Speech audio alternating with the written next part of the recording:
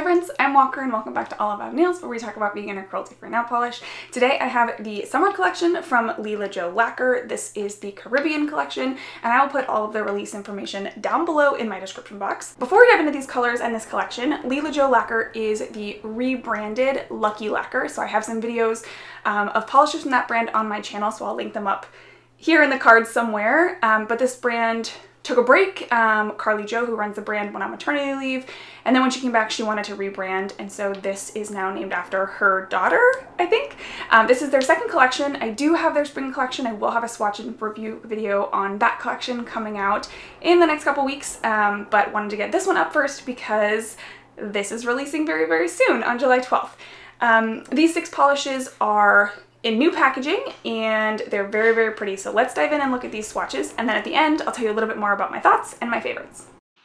Okay, first up is Aria, and this one is described by Lila Jo and Co. as our luxurious rich pink berry. And this one definitely has that berry tone to me. It's got that like really kind of juicy color. I would say it's more of a like red leaning berry. It has a lot of red in it, but it has that kind of softness that I would associate with like a berry pink color. And the formula is really nice. It goes on super evenly. There's no kind of pooling or running, and I do feel like it's pretty opaque, so I'm getting a pretty clean finish on this first coat, which is really, really nice. I do think that you're going to want to build it up in a second coat, but you'll see here it just builds up really beautifully. So it gets nice and opaque in 2 coats. You get that luscious color, and I did find this one to dry perfectly glossy, really nice in 2 coats. And so I'm going to show you my swatch photo. My swatch photo is going to be 2 coats with glossy top coat, but you'll be able to see here on my nails how it does dry down pretty nice and glossy. So if you're not a top coat wearer, this one will be lovely for you. I really enjoy these colors. I think this is really great, especially for like the transition into fall. It's just kind of a perfect color for that. So you are looking at here 2 coats of Aria. Again, my swatch photo is going to have 2 coats of Aria plus 1 coat of glossy top coat. Okay, next up we have a little bit of a shimmer. This one is called Aurora, and this one is, I just find it really hard to describe. Lila Lacquer describes it as a cool toned brown with multi-colored shimmer. And I would describe this one, yeah, it's definitely got that brown base. And then the shimmer in here, there's maybe some gold, some blue shift, and the base is pretty, pretty sheer because you do get that really, really intense, very densely packed shimmer. So you can see kind of how it's dried down here. It's a little bit sheer, but it's so reflective from all of that shimmer. So, I'm going to wear it in just 2 coats, and I think that's enough because of kind of the level of reflection that you get back at you. This reminds me of, oh my gosh, I don't know, like toffee or something, because it's that kind of very rich brown.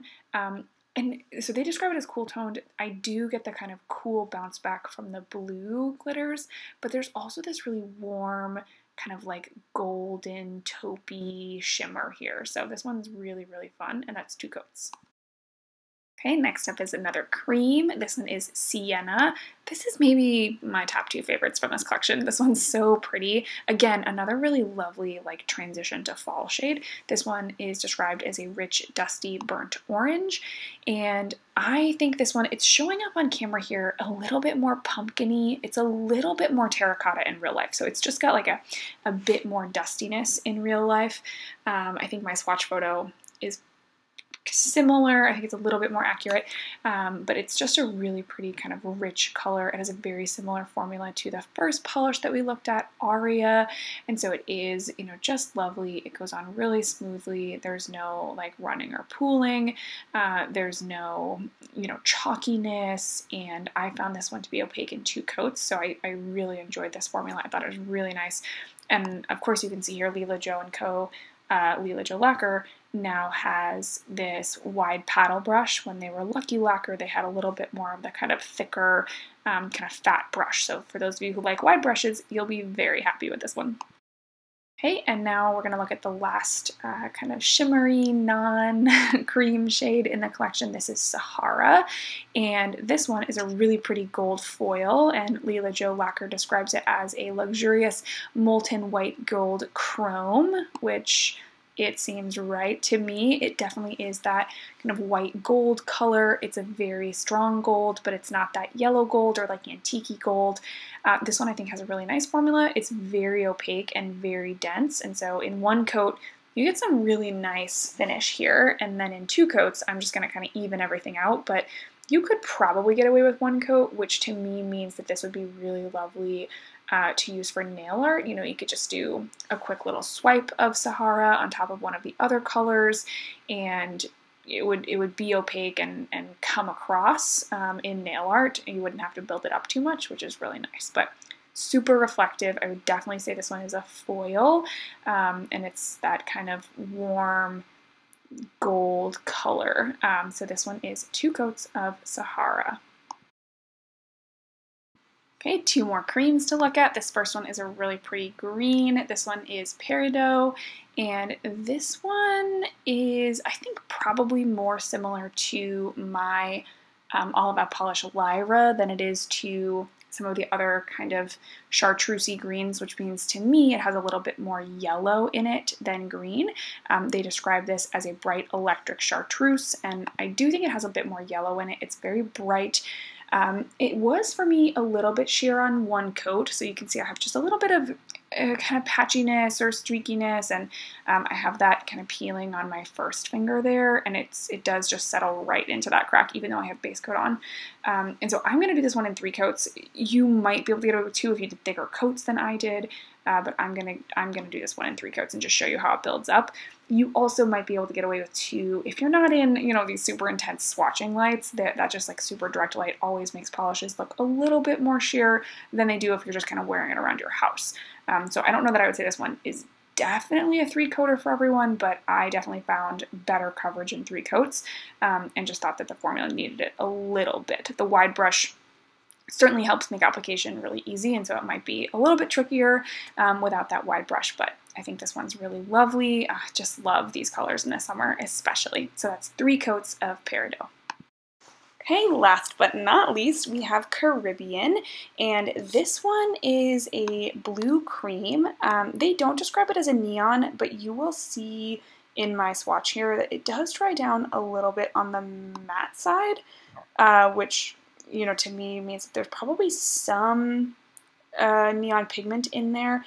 They describe it as a stunning electric teal blue, which, yep, that feels right to me. It definitely has that teal in it, definitely has the electricness in it. You can see on my first coat here, it is definitely a little bit sheer, a little bit patchy. Again, that might come from there being some neon in here. Those can be a little bit trickier to work with, a little bit less kind of creamy.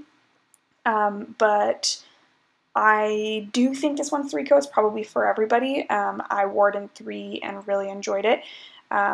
I think on 2 coats it gets almost opaque, but I did just have a little bit of kind of streakiness and patchiness. So I'm going to show you this one in 3 coats. I did wear this one. Some of you might know that I was traveling for the last week, and so I did actually wear this one for about a week. I got some shipping, and so, you know, it was not a perfect manicure for a week, but that's normal. Travel is always so hard on my nails. But I didn't have any staining from this. I had a super clean removal. I did wear a normal, you know, base coat. I used the All About Polish base coat, and I didn't have any staining. So I know sometimes these teal colors can really leave behind a little bit of a legacy. But for this one, I wore it in 3 coats, and I had no staining. So you're looking at 3 coats with top coat.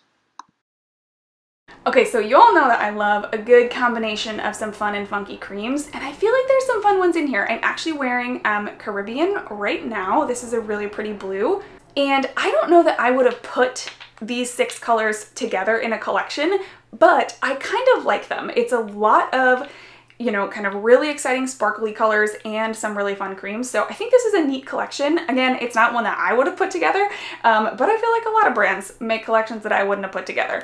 I do like the new packaging. I don't mind the square bottles. They have a really nice new wide brush, which you saw in the live swatches. if I had to make one teeny tiny complaint, I think it's just the stem of the brush for me is a little bit on the shorter side. It reminds me of the Arosa Beauty packaging. They have that kind of shorter stem, which for me, I just don't love using it. It's a little cumbersome, but I know other people, when I've said that about Arosa, have strongly disagreed with me. So it's totally a personal preference thing, but that's my preference. I think that these colors are really fun. I enjoyed this collection and I hope that you did too. Awesome. As always, let me know which one was your favorite and I can't wait to see you in next week's video.